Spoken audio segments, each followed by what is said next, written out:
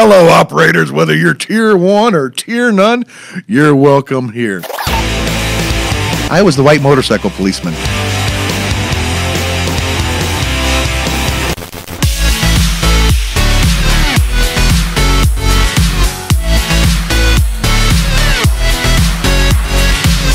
That's what I garnered. Maybe onto something. No, I garnered that from my OL chat room. 7 visitors in the last 15 years. 6 of them were me. I'm going to respectfully disagree. It's a lot of coast-to-coast listening. Hey, I don't want those people after me. Have you seen what they can do? That's a little obtuse, if you ask me. If you mention the coast-to-coast people and they get mad at us, you don't know the... It's okay. We'll edit that part out. It's fine. They probably have a listening device in here, given what they've done. So, we're going to... Your next project, because you've got plenty of room on your calendar, is to draft a proposed basic finance class for deputies, officers, troopers. So do you need a whole day or a half day to teach that class? Need about 4 hours. Outstanding. Actually, one of the chiefs from the sheriff's office, actually all of the chiefs from the sheriff's office, it seems like lately, have gone back to AZ Post, one of which I'm a good friend with. She knows that I still maintain my certification as a certified financial planner. I have been, actually, it's been on my plate to send her an email with a proposal for this class on personal responsibility for officers and deputies. Outstanding. I'd love to see that. I would too. I think we could make some good change. And maybe serve some food with it or snack. I'd come to that if you had some snacks. Well, and it, you know, I call it the GoFundMe revolution. You know, everybody today seems to finance the oh crap moments with GoFundMe, and that's and on one level I get it, but on another level it's basically said to an entire generation, you don't have to have personal responsibility because if anything bad happens to you, there's always GoFundMe. And we're cycling back around towards that because I was amazed to see on Instagram that no income verification mortgages are back, and they're being pushed here in the Valley. And you and I both know deputies who and police officers and troopers who in 2008 went through what many of us did. They realized what an adjustable rate mortgage meant and what losing a house and going to a smaller house meant and what that meant to folks. And I don't want to see that again. But when I saw that ad, and I see it every day now, no income, best way for independent and small businessmen to make it. So we're heading back that way. So I think that class would be invaluable. That just scares me. Now, as a survivor of a shooting, what didn't you hear? Look, I'm everywhere because I've got some caffeine in me. I probably listen to the. But what didn't you learn in the academy beforehand? You know, one of the things that was really baffling to me was the number of people who told me from up high, who told me conflicting things and wanted me to sign conflicting documents. I ultimately reached out to another agency's division that has kind of this unit that just helps their officers in the event of bad things happen to them. And I said, hey, what should I do here and what shouldn't I do here? And they and an attorney that I went out and contacted told me what I should and shouldn't do. And I had to be very forthcoming about, no, I'm not signing that. Yes, I'll sign that one. Because otherwise, I would have signed away a lot of rights that I had unknowingly. And I hate to think about, well, what if I was unconscious or in a coma?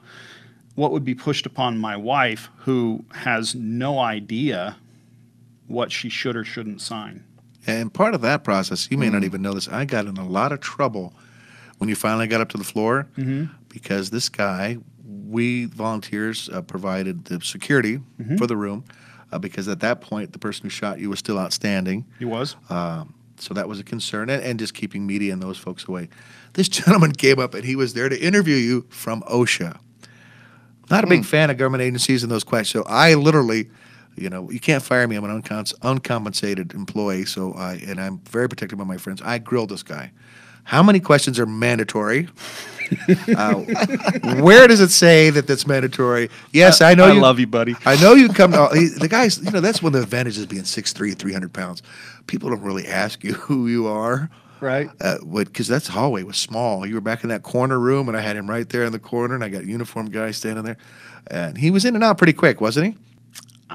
I know you don't think remember. after he got through you, my dad was in the room, and my dad just Oh, no. shut him down so fast it wasn't even funny. Yeah, it was because he did leave, and that was not something else. You used a tourniquet on yourself. I did. Where did you get that training? At the time, myself.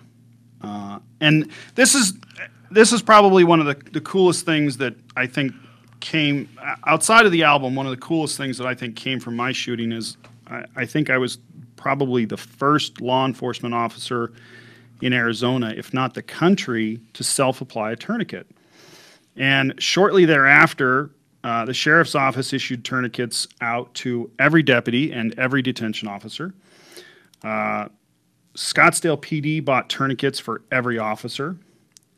DPS bought tourniquets for every officer. And you can see that little pack hanging. Yeah, out. I think Phoenix even. I mean, so whoever owned the tourniquet company made a ton of money off me, which is fine. But more importantly, what as a result too they've started to teach is they're teaching combat casualty care to officers and deputies as part of their ongoing training. And so I think twice since my shooting, I've been through an hour-long class on how to apply a tourniquet, and this is good stuff. And the problem with getting shot is you don't have a clue how bad you're hurt, and you have to make a decision. Do I apply a tourniquet? Do I apply a tourniquet or don't I? And my mind said, I don't know how bad this is. Let's just put it on. You know, a lot of good, I think, ultimately, one day that will save somebody's life. And I can tell you from firsthand experience that while that may not have saved another officer or deputy's life at this point, I know firsthand from experiences within the sheriff's office of the tourniquet that these officers and deputies are carrying, applying this to civilians who are getting hurt in ATV accidents. Yes. There was a case of this, was it last winter, where there was an ATV accident out by the river, and this guy had severed his artery, and a deputy that I work with, who's also paramedic, applied the tourniquet that was on his own belt for himself to this guy, and ended up saving his life, got a life-saving award. I mean, so there are, you know, for every step we take backwards in society, I think we ultimately find a way to take a step forward somehow. So, are you speaking to Aton? Have you spoken to him? I speak to Aton. The reason I mentioned Aton is a dear friend of mine and yours, I believe. Israeli trained, Israeli veteran, also a volunteer at the sheriff's office who adjusted your tourniquet. Oh, yeah. When he got to you. Yeah. So Aton is, I will tell you a very funny story. So Aton gets there, see the tourniquet's applied, takes his pocket knife, sticks it underneath the tourniquet, and starts turning it like a windlass and tightening it down. And, you know, the amount of pain that went through me at that point was incredible because I already had this thing on there pretty tight, and he just applied it more. And, you know, obviously the legs swelling up and all this other stuff. And then Aton and I share a very special connection. The running joke is that he's the only man that's ever been inside me. Because Aton at that point took his finger. Can you say that, Ben? Yeah, well, you just did. I just did. Can you say that nobody's there? No. Very few, no. No, I can't. Aton took his finger and shoved it inside my leg to see how bad that wound was, and it was a special moment, you know. Wow. Holy cow. Well, we're grateful for Aton. We're grateful for you. I'm glad he was there. So I'm looking forward to giving this a listen. I'll do anything to help myself. I'd like to, if it's all right with you, I want to buy some of these, and I want to make them available to people who can't afford them. So I want to do that. Maybe I might even goes to tens of dollars to get these in the right hands because ADHD is not. It's prevalent. It's growing. I know so many people, and I meant to start out with this, and I don't know why I didn't. Special children are given to special people, and I truly believe that you and your wife are both that special people who took a horrible situation. You're an example for all of us. I mean, the tourniquet. You're right. There are on every officer I see. Most of them are now wearing carrying multiple. And 3 years ago there weren't. No, there were not. There were not, and I'm sorry you had to go through that for us to all learn from that. Any adverse physical effects to this day? I don't run as fast as I used to. There are some weird sensations I get. There's some shrapnel in there from where the jacket. The jacket, thank you, shredded off, and so there's you can feel little bits and pieces in there in places.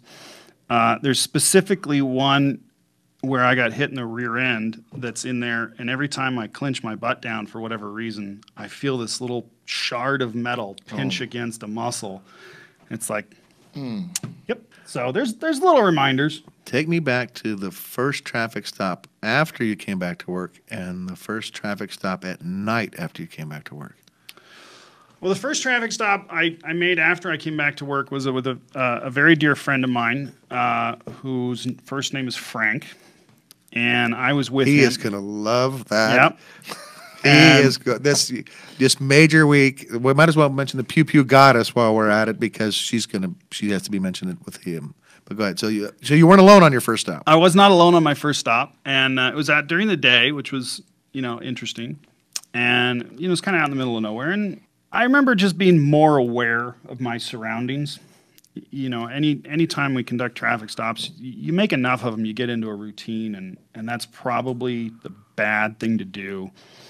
But I was very aware of it. Making that first traffic stop alone was, I just said, look, this is like falling off a bike. If you don't get back up, you're not going to do it. Right? The guy that shot me is dead. Right? I realize there's threats out there. I'm in a job that there are threats, and it is what it is. So, be a better deputy. Outstanding. Be more aware. Since deputies can't be everywhere, do you have any advice for those of us in the community who are concealed weapon permit holders or people who have family? We're out there too. What do we need to know? What can we learn from the police as far as being aware of our situation? I know that some people, run up to the ATM, they don't look around, they loiter in front of the store with the car door open. Situational awareness. Yes. Any secrets, tricks of the trade? What was because you're packing right now. Wow. You've sized us up. You know how Wow. big this room is. You know where the nearest exit I've is. already figured out how to kill you. I'm going to smash my guitar over there. No, It's a Fender. I'd be honored to be killed with a Fender. It's a nice guitar. the weirdest thing to me was I never heard the shots fired, and even though they were maybe 10 feet away, they sounded very distant. You have to use all of your senses in perceiving threats. Your eyes, your ears, your nose. Other people around you are a phenomenal indicator of threats. Kind of like, I'll give you a great example of this because I think it's something we can all relate to, right? If I'm driving down the freeway and there's a drunk on the freeway, right? Most other people on the freeway are pretty aware of that guy who is driving all over the road. Exactly. And they're backing off or they're speeding past this guy, whatever they're doing. So it's kind of like picking up cues from other people around you to say, am I in a world of danger or am I in a world of safety? And it's really, situational awareness, whether you're driving a car on the freeway, making sure you're not going to get killed by a drunk driver, isn't any different than being aware of your surroundings against criminals. Pick up cues from other people. Pick up cues from your surroundings. Just open your eyes, look, listen, take your time, and make sure that you're entering a safe environment. Outstanding. 2 more questions. Does pepperoni belong on pizza?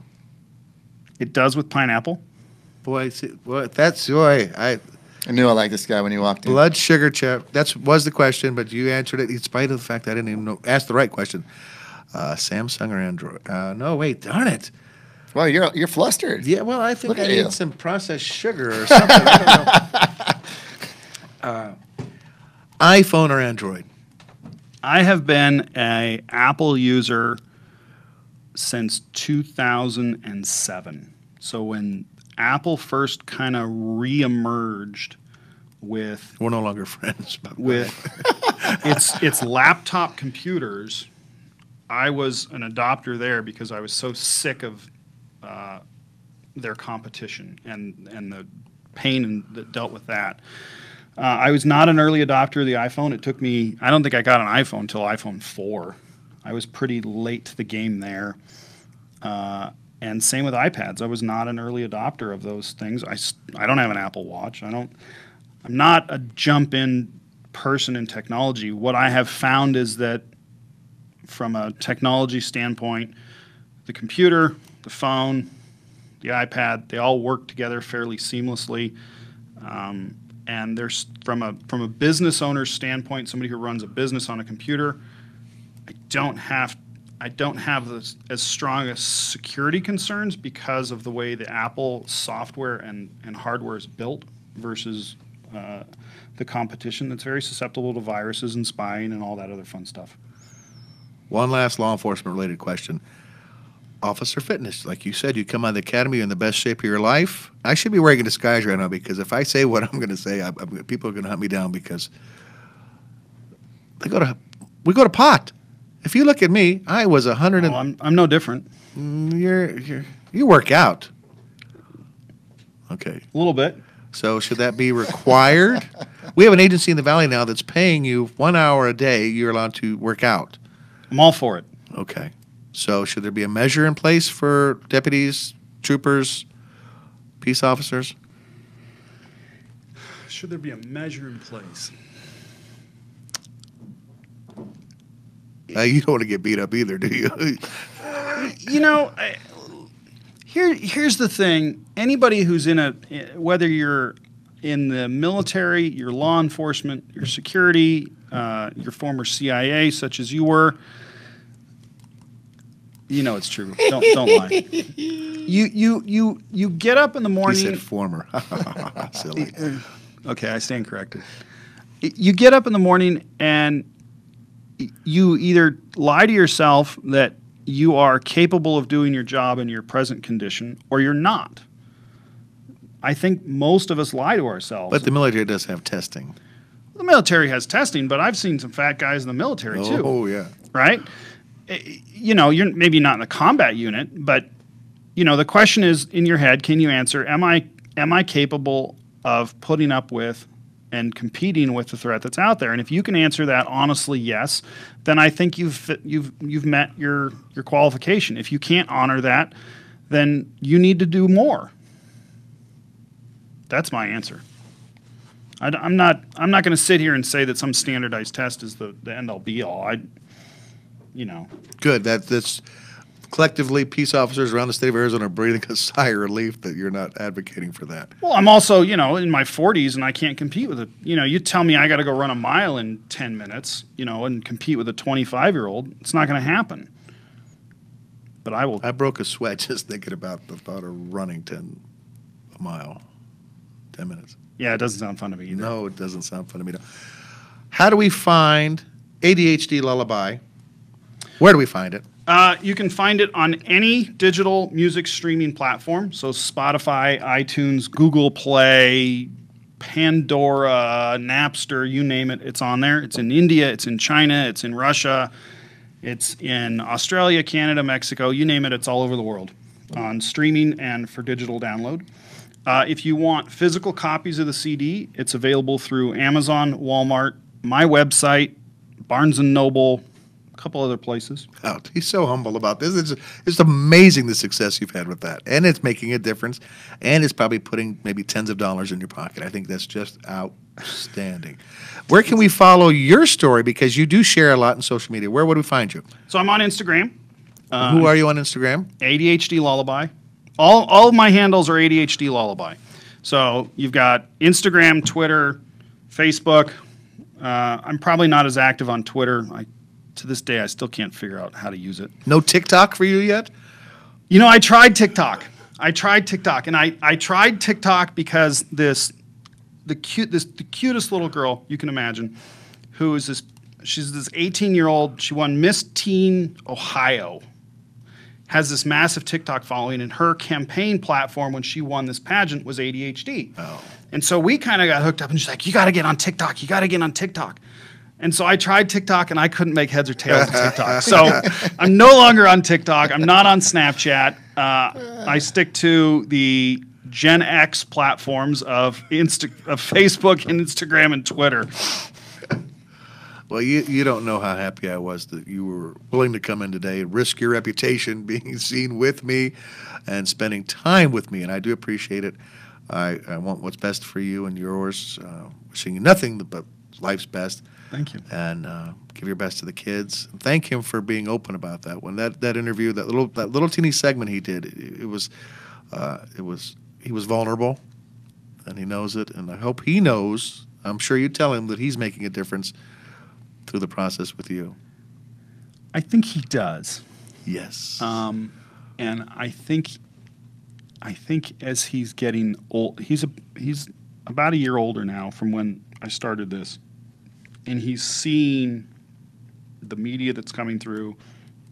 He's seen and hearing some of this stuff, and I think he realizes that this is a catalyst that is really changing a lot of lives. And regardless of that situation, it's made a marked improvement in his behavior. It's made a marked improvement on him getting sleep. And it's made a marked improvement on the frustration that we as parents project on him for not sleeping. So regardless of what happens in the rest of the world, or whether it's selling in Australia or Canada or Mexico or wherever, the purpose of this album was really selfish in that we as a family had to find a solution for us, and we just decided to share it with the world. Outstanding. And for our detractors, I just want to let you know that it is possible, and we've just proved it, that we can do an entire podcast without wearing pants and not have it affect the quality of the outcome. You don't have pants on? No. Oh, I do. Thank you, sir.